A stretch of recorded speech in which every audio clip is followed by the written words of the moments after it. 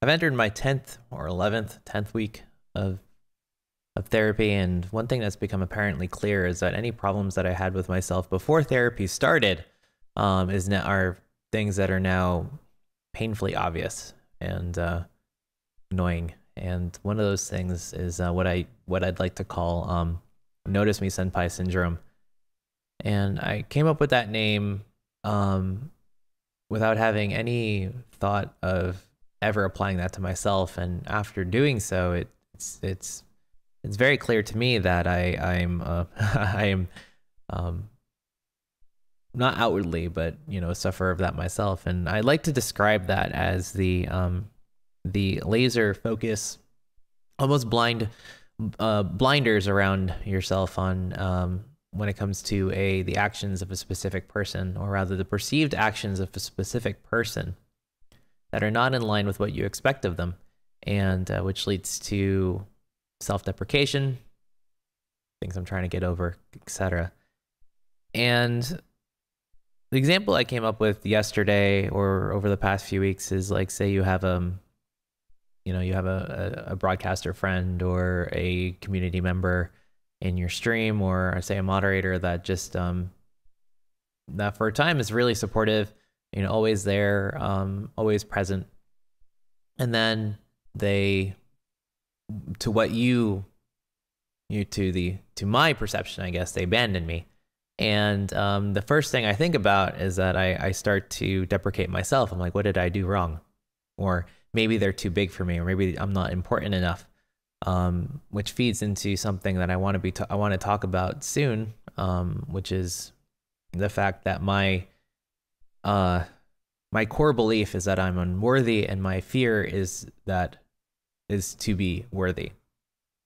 It's a little bit complex to explain. I still haven't completely gotten it myself, but the self-deprecation, feelings of abandonment have led to it's a very selfish action that I do in blaming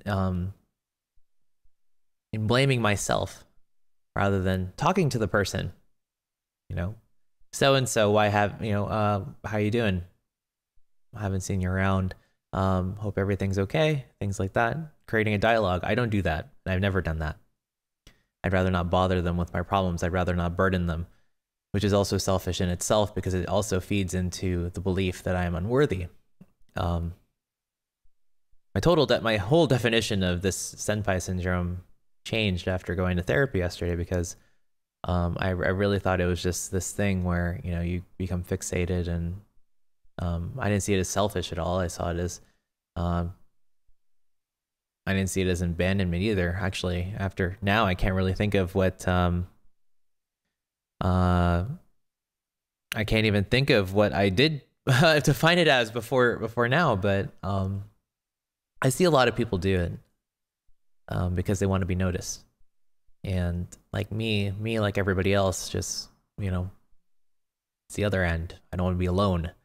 I don't want to feel abandoned, but I can fix that, and by just talking to the person. And I've been encouraged to do that, and hopefully I can. I think what my doctor said is, no matter how embarrassing it feels, no matter how embarrassing it makes you, or how embarrassed it makes you, or how awkward the situation is, you got to force yourself out of your comfort zone. And that's something I've been trying to do a lot. And I don't know. It's more acute when it became acutely aware to me. It's like I can just see it in people wanting to get the attention of somebody they care about. Some people are outwardly do it, like they'll call them out, or they'll try to guilt trip them or things like that. But me, everything is supported in what I've been going through. Is that I'll keep it in and I'll beat myself up for it. So I'm working on that. And hopefully that if you are a person that I've done that to, that I can work up the guts, work up the resolve to talk to you about it. And not necessarily, I guess, apologizing is not what I'm going for here, but clearing the air. Because I guess, you know what? I miss you. If you're that person in chat, or you're that supporter, or you're that broadcaster that I haven't seen lately, I should talk to you because I miss you. And yeah, that's really it. Anyway, until next time, that's all I got for now. And I'll see you later. Thanks for watching.